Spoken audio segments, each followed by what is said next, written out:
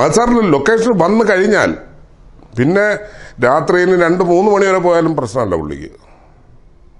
പക്ഷെ രാവിലെ എണീക്കാൻ അദ്ദേഹത്തെ കിട്ടത്തില്ല. അതിപ്പോഴും അങ്ങനെ തന്നെയല്ലോ, പിന്നീടുള്ള കാലഘട്ടത്തിലും അത് തന്നെയല്ലോ. സാറിനെ കോൾ ഷീറ്റ് മേടിക്കാനായിട്ട് സാറിനെ ബുക്ക് ചെയ്യാൻ ചെല്ലുന്നവരോട് ആദ്യം ചോദിക്കുന്ന ചോദ്യമാണ്, ഞാൻ 11 മണിക്കേ റെഡിയാവുള്ളൂ.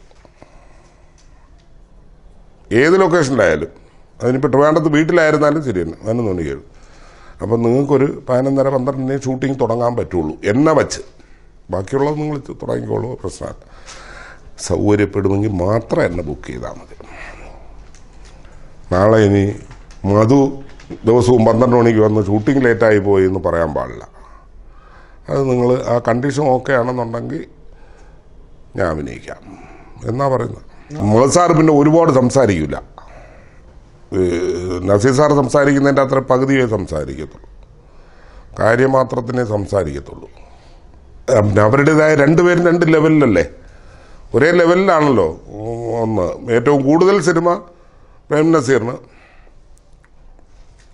അങ്ങനെയുള്ള ഇതൊക്കെ ഉണ്ടല്ലോ. അയ്യോ വലിയ പാടാണ്, ഭയങ്കര പാടാണ്. അതും ഈ പറയുന്ന പോലെ ആണുങ്ങളൊന്നും വലിയ പ്രശ്നമല്ല, നമുക്ക് പെണ്ണുങ്ങളും അവരെ മാനേജ് ചെയ്യാനൊക്കെ വലിയ ബുദ്ധിമുട്ടാണ് അന്നത്തെ കാലത്ത്. തമ്മിൽ മിണ്ടത്തില്ല, അവർക്ക് അങ്ങോട്ടും ഇങ്ങോട്ടും ഈഗോ ആണ്, പ്രശ്നങ്ങളാണ്. അവരവരുടേതായ ഇത് നടക്കുന്നു. ഇതിനെല്ലാം അനുഭവിക്കേണ്ടത് നമ്മളാണ്,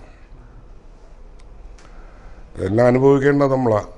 2 പേരുടെയും താളത്തിന് നിൽക്കണം, 2 പേരെയും മടക്കാൻ പറ്റില്ല നമുക്ക്, എന്നാലേ ഷൂട്ടിങ് ഒരുമിച്ച് കൊണ്ടുപോകാൻ പറ്റത്തുള്ളൂ. അപ്പോൾ ഇതിൻ്റെ പ്രശ്നങ്ങളാണ്. അന്ന് എന്ത് വന്നാലും അവിടെ എന്ത് ഇൻസിഡൻ്റ് ഉണ്ടായാലും എൻ്റെ കുറ്റക്കാരൻ പ്രൊഡക്ഷൻ മാനേജരാണ്.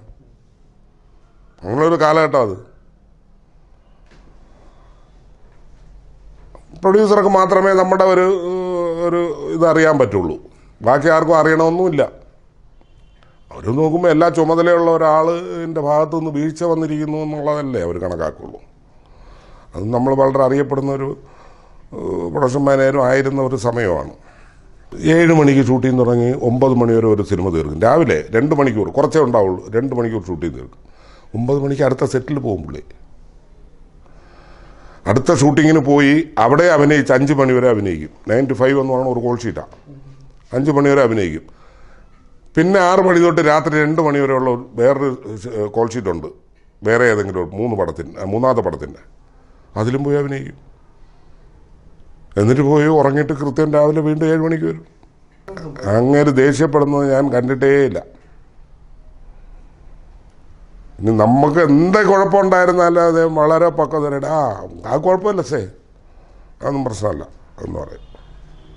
അങ്ങനെയുള്ളൊരു ഇത്രയും നല്ല മനുഷ്യൻ സിനിമാ ലോകം കണ്ടതിൽ ഏറ്റവും ഭയങ്കര മനുഷ്യനാണ് പുള്ളി. അങ്ങനെ ഒരു മനുഷ്യനൊന്നും ഇനി സിനിമയ്ക്ക് ഇനി കിട്ടത്തില്ല, ജന്മത്തും കിട്ടത്തില്ല. വ്യക്തി ഇന്നത്തെ അഭിനയം നോക്കുമ്പോൾ അന്നത്തെ അദ്ദേഹത്തിൻ്റെ അഭിനയമൊന്നും വലുതല്ലായിരിക്കാം, പക്ഷെ ഒരു മനുഷ്യനെന്ന് പറയുന്ന ഒരാളിനെ സിനിമയിൽ കിട്ടും, വേറെ ആരെയും കിട്ടത്തില്ല. ഒരിക്കലും ദേഷ്യം വരില്ല, ആർക്കും ഉപദ്രവകരമായ ഒരു കാര്യം ചെയ്യില്ല, ആരെക്കുറിച്ചും വലിയ അഭിപ്രായവും പറയില്ല, മോശമായ അഭിപ്രായം ആരെക്കുറിച്ചും ഒരാളെ പറ്റിയും പറയത്തില്ല. എല്ലാം കേട്ടിരിക്കും പുള്ളി, കേട്ട് മനസ്സിലായി. ആരെങ്കിലും എന്തെങ്കിലും പറയണേ കേട്ട് വെച്ച് മനസ്സിലാക്കിയിരിക്കും എന്നുള്ളതിൽ കവിഞ്ഞ് പുള്ളിയായിട്ടൊരു വാക്ക് ആരെക്കുറിച്ചും മോശമായിട്ട് പറയത്തില്ല. സിനിമ ഓടിയില്ല എന്ന് പറയുമ്പോഴത്തേക്ക് അങ്ങോട്ട് വിളിക്കും പുള്ളി,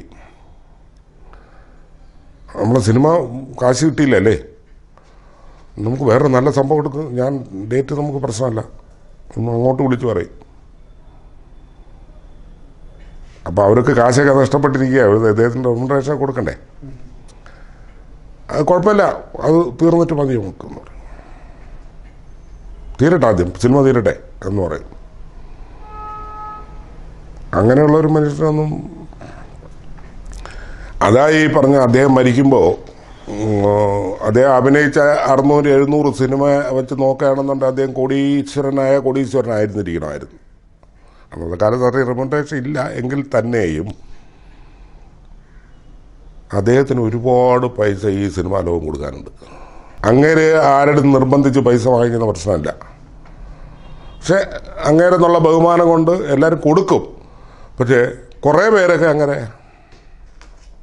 അന്നത്തെ കാലത്ത് ഒരു ആർട്ടിസ്റ്റിനും മാനേജർ ഇല്ലല്ലോ. മോഹൻലാൽ മമ്മൂട്ടി വരെയുള്ള കാലഘട്ടത്തിൽ ആരാ മാനേജർ ചെയ്യുന്നത്? ഇപ്പം ഈ അടുത്ത ഇടക്കാലത്തല്ലേ ആന്റണി പെരുമ്പാവൂർ മോഹൻലാലിൻ്റെ കാര്യങ്ങൾ നോക്കുന്നത്. അദ്ദേഹത്തിനെല്ലാം കൂടെ മാനേജ് ചെയ്യാൻ പറ്റാത്തതുകൊണ്ട്. അതുപോലെ മമ്മൂക്ക, ജോർജും അവരൊക്കെ കൂടെ നോക്കുന്നു, സഹായിക്കുന്ന ഡേറ്റിനെ. അല്ലാതെ അവരല്ല തീരുമാനിക്കുന്നത്, അവർ തന്നെയാണ് തീരുമാനിക്കുന്നത്. മമ്മൂട്ടി മോഹൻലാലും തന്നെയാണ് ഞാൻ ഈ സിനിമ ചെയ്യണോ വേണ്ടി എന്നൊക്കെ തീരുമാനിക്കുന്നത് അവർ തന്നെ. പക്ഷേ ഇന്നലെ വന്ന ഇപ്പോഴത്തെ പ്രസന്റ് ആർട്ടിസ്റ്റുകൾക്ക് മാനേജർ ഇല്ലാത്ത ഒരു ആർട്ടിസ്റ്റിനെയും കാണാൻ പറ്റില്ല. പ്രത്യേകിച്ച് പെണ്ണുങ്ങളാണ്. അതായത് തമിഴ്നാട്ടിലാണ് ആ ശീലമുള്ളത്, പണ്ട് തൊട്ടേ ഉണ്ട്. ആ ആർട്ടിസ്റ്റുകൾക്കെല്ലാം മാനേജർമാരുണ്ട്. ഈ ഡേറ്റ് നേരിട്ട് ഒരു പ്രൊഡ്യൂസറോട് സംസാരിക്കേണ്ട ഡേറ്റിനും പൈസയ്ക്കും ബാർഗെയിൻ ചെയ്യുകയോ ചെയ്യേണ്ട കാര്യമില്ലല്ലോ. പിന്നീട് അത് പുരോഗമിച്ച് അയാളുടെ മാർക്കറ്റ് കൂട്ടാനൊക്കെ ഈ പറയുന്ന മാനേജർ ശ്രമിക്കും. ഈ മാനേജർക്ക് ഇന്നും അന്നും എല്ലാം ഈ പർട്ടിക്കുലർ ആർട്ടിസ്റ്റിന് കിട്ടുന്നതിൻ്റെ കമ്മീഷൻ ഇത് പെർസെൻറ്റേജാ. ഇന്ന് മമ്മൂട്ടി മോഹൻലാലൊന്നും അങ്ങനെയല്ല, ബാക്കിയുള്ളവർക്കെല്ലാവരും അങ്ങനെയാണ്. പെർസെൻറ്റേജ് ഇത്ര പെർസെൻ്റ് എന്നുള്ള ഫിക്സ് ചെയ്തിട്ടുണ്ടാവും. അപ്പം അവന് കൂടുതൽ വാങ്ങിച്ചു കൊടുക്കാനേ നോക്കുള്ളൂ, നമ്മളെങ്ങനെയെങ്കിലും പിഴിഞ്ഞ് വാങ്ങിച്ചു കൊടുക്കാനേ നോക്കത്തുള്ളൂ. നേരെ മറിച്ച് നമ്മളിപ്പം ഒരു ആർട്ടിസ്റ്റിൻ്റെ അടുത്ത് ഒരു പ്രൊഡ്യൂസർ സംസാരിക്കുമ്പോഴത്തേക്ക് അത്രയൊന്നും ബാർഗെയിൻ ചെയ്യാൻ ഒരു ആർട്ടിസ്റ്റിന് തയ്യാറാവില്ല. പറയുന്നതൊക്കെ അനുസരിച്ച് കുറച്ചൊക്കെ വിട്ടുവീഴ്ചയൊക്കെ ചെയ്തു പോകും. ഇതൊന്നും ചെയ്യേണ്ട കാര്യമല്ലോ, മാനേജറല്ലേ ഡീൽ ചെയ്യുന്നത്. ഡേറ്റ് ക്ലാഷ് വന്നാലും മാനേജർ തലയിൽ വയ്ക്കാമല്ലോ. ഇത് ഇങ്ങനെ ഒരുപാട് അഡ്വാൻറ്റേജ് അവർക്കുണ്ട്. പിന്നെ പെണ്ണുങ്ങൾക്ക് മാനേജർ അല്ലാതെ വരാമല്ലോ, നമ്മളാദ്യം കോൺടാക്ട് ചെയ്യണം മാനേജർ. ഇപ്പം മാനേജരുടെ അടുത്ത് കഥ പറയുന്ന ശീലം വരെ മലയാളത്തിലുണ്ട്. നമ്മളിപ്പം നിങ്ങളൊരു നിർമ്മാതാവ്, ഞാനാണ് ആർട്ടിസ്റ്റ് എങ്കിൽ ഞാനല്ലേ കഥ അറിഞ്ഞിരിക്കേണ്ടത്. ആ സിനിമയിൽ അഭിനയിക്കുന്നത് ഇന്നതാണ് കഥാപാത്രം, ഇന്നതാണ് കഥ, ആ സിനിമയിൽ കൂടെ അഭിനയിക്കുന്നവർ ഇന്ന പേരാണ് എന്നുള്ളത് ഞാനല്ലേ അറിഞ്ഞിരിക്കേണ്ടത്. അതാണോ എൻ്റെ മാനേജറാണോ അറിഞ്ഞിരിക്കേണ്ടത്? ആ ബിസിനസ്സല്ലേ ഉള്ളൂ ഇപ്പം. അല്ലാതെന്തുള്ള ഇപ്പം ബിസിനസ്സേ ഉള്ളൂ മലയാള സിനിമയിൽ. വേറെ എന്താ? വളരെ മറ്റേ റെയറായിട്ടുള്ളവർ മാത്രമേ ബിസിനസ് അല്ലാതെ, ബിസിനസ്സും ഉണ്ടാവും പക്ഷെ കൂടുതൽ പ്രാധാന്യം അവരുടെ നിലനിൽപ്പിനും അല്ലെങ്കിൽ പ്രൊഡ്യൂസറുടെ ബെനിഫിറ്റിനും പടം ഓടണമെന്നുള്ള ഒരിതും ചിന്തയും ഒക്കെ ഉള്ളവർ വളരെ റെയർ, വിരലിലുണ്ടാവുന്നവരുണ്ടാവും. ബാക്കി എല്ലാവരും ബിസിനസ് തന്നെയാണ്.